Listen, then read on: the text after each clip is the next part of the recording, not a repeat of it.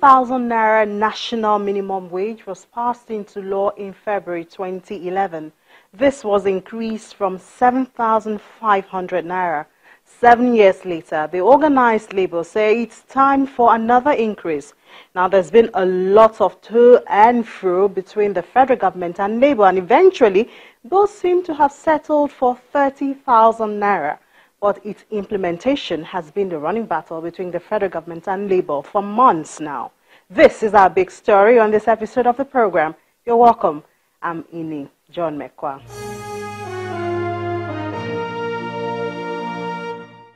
Those who say aye. Those against say nay. The ayes have it. The legislative powers of the federal government of Nigeria are vested in the National Assembly. Item 34 of the exclusive legislative list under the 1999 Constitution as amended confers on the National Assembly the exclusive authority to legislate on labor matters, which encompasses trade union activities, industrial relations, employees' conditions of service and welfare, industrial disputes, prescribing a national minimum wage for the Federation or for any part of the Federation, and industrial arbitrations. This is the foundation for the continuous talk of minimum wage in Nigeria. After the implementation of 18,000 naira in 2011, it is yet another time to effect another change in the national minimum wage, and the organized labor, which includes state and federal government workers and industrial unions, captured by the Nigeria Labour Congress, Trade Union Congress and United Labour Congress, started by asking for 56,000 naira, while the federal government was proposing 24,000 naira. Negotiations to reach a common ground started in 2018 with meetings and protests.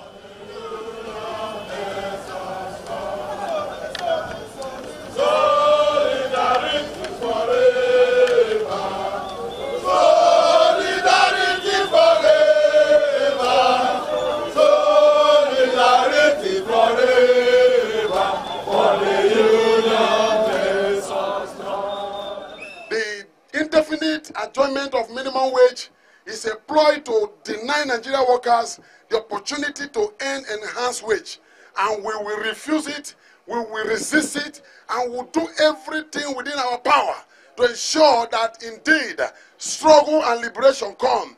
From here we are going around Lagos to ensure that every institution is indeed shut down. Tomorrow, if a port has opportunity to open today, I am very sure they won't open tomorrow. Nobody flies in this country. And I'm saying it with all authority of labor of Nigeria, that we will do everything possible to enforce the decision of National Executive Council of all the organs and labor centers of this country. Solidarity! Forever! After these protests, Labour and the federal government met on the 26th of September 2018, and both parties stated their terms of engagement. We normally use 2 days for the meeting, so we are reconvening the meeting on the 4th. Sir. And all the processes have been put in place. The labor leaders know, and they are now expected to communicate them to their organs. This is the first meeting we are having any information about what we have demanded for. Also updating us on what they have been doing behind the scene. And from that discussion, clearly, because you are aware, we are here in a representative capacity because the meeting also had to come up in an emergency situation. We are taking back this information to brief our rank and file about what the issues are. But our minimum demand is that the meeting of the tripartite committee should be reconvened without any delay to complete its assignment. And until that is met, the position we have taken remains same. And then the tripartite committee, led by Ahmed Pepel, started work and in November submitted its report.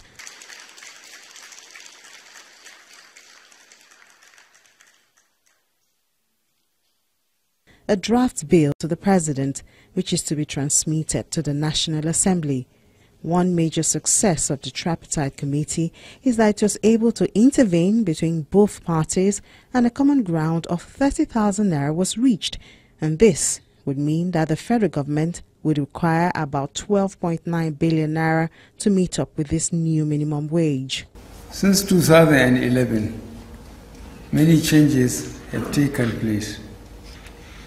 Nigeria rebased its GDP to become the largest economy in Africa. We reported very strong GDP growth rates and exceptional performance of our capital markets. However, these reported successes do not flow into the pockets and homes of majority of Nigerians. In the last 3 years, we focused on correcting this deficiency.